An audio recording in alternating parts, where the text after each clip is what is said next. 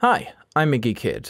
I already did a tutorial on basically the same thing, and the last method works too, but I just wanted to give a more updated, streamlined version of it. So here we go.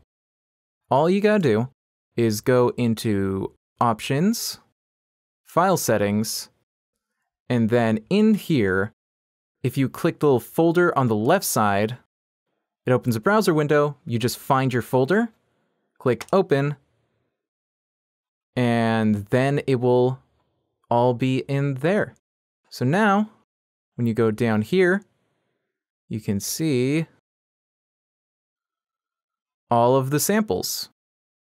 That's all you really need to do. No more complicated than that. Thank you for watching.